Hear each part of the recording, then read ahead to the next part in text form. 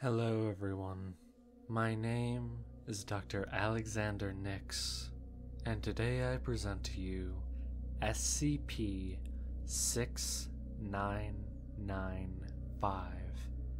Object Class Euclid. Special Containment Procedures. To prevent instances of SCP-6995 from reoccurring, the Foundation will encourage the legalization and regulation of recreational cannabis throughout the United States via front organizations and covert funding of cannabis legalization initiatives. In the event that SCP-6995 manifests outside the United States in the future, the Foundation will use similar non-anonymous methods to encourage jurisdictions surrounding the manifestation location to legalize and regulate cannabis as well.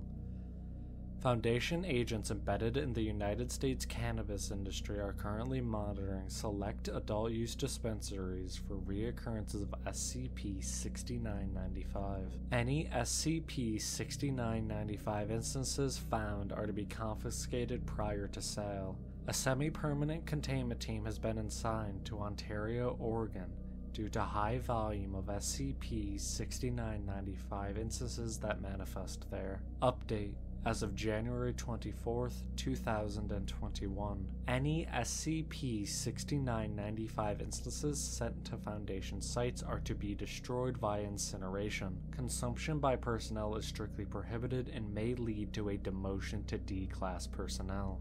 Description: SCP-6995 is an anomalous strain of cannabis indica that displays anti-mimetic properties whenever cultivated or consumed in jurisdiction where possession, consumption, and/or cultivation of recreational cannabis is illegal. SCP-6995 takes the form of any number of retail consumer cannabis products, such as flowers, seeds, edibles, vapor pens, and/or cartridges. These are branded as being produced by the company Cannabincognito.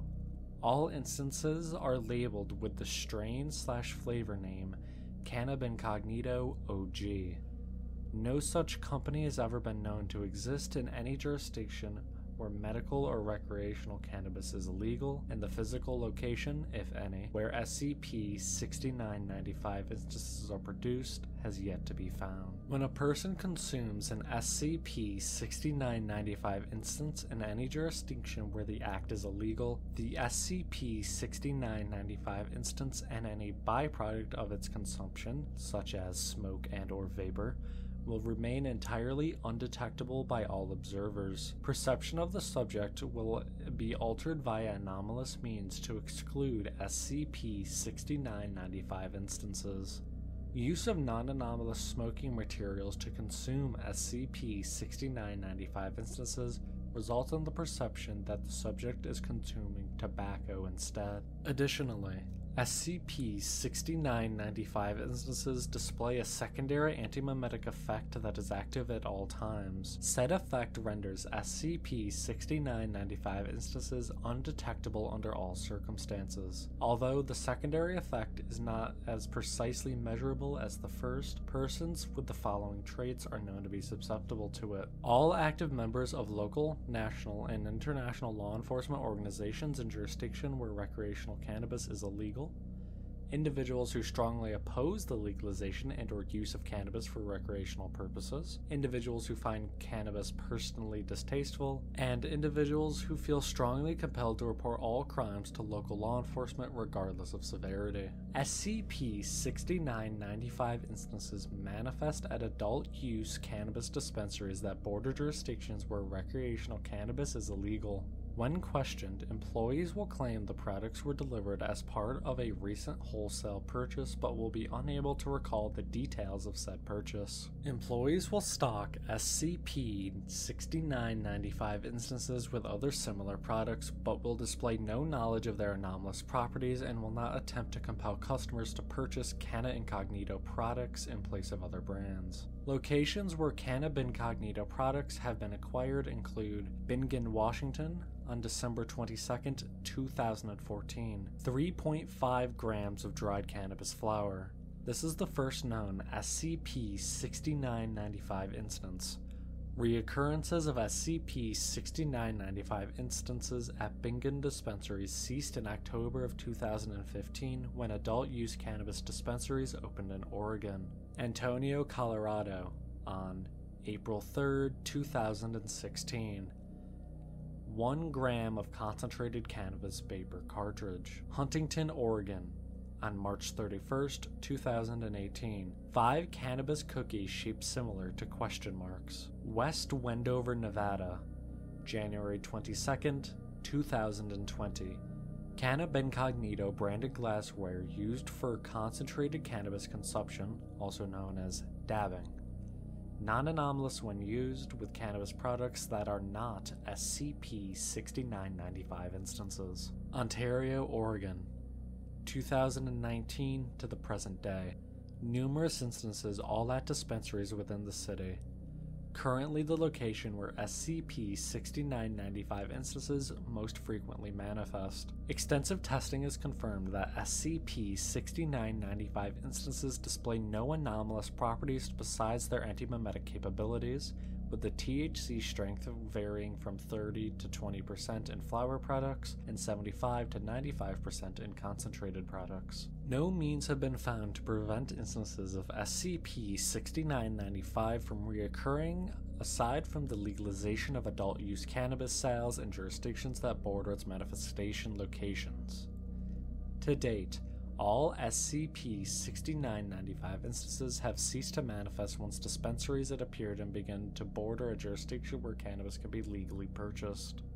The following is an experiment log of experiments conducted on SCP-6995. Subject: D-Class 237611.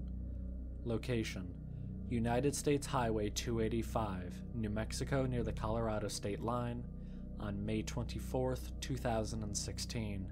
Result: subject is instructed to consume cannabis flower 10 minutes before driving. Subject was then pulled over by state police due to a taillight that was broken for the purposes of the experiment. Despite being visually impaired and smelling strongly of cannabis, subject is treated sober and fully alert by responding officer. Successful baseline test. Subject: Senior Researcher Martinez, in Central Park, New York City, New York, USA. Date: the spring through summer of 2017. Result: researcher Martinez cultivates 7 cannabis plants derived from SCP-6995 seed instances via the use of Class W amnestics. All plants are cultivated in open view and frequently tended to. Odor emanating from the plants is only detectable by researcher Martinez, and he is perceived as cultivating non-cannabis plants. Despite local prohibitions on personal plant cultivation in Central Park, observers do not find the activity noteworthy. Subject: D-Class 991327, in Tokyo, Japan, on October 21st, 2018.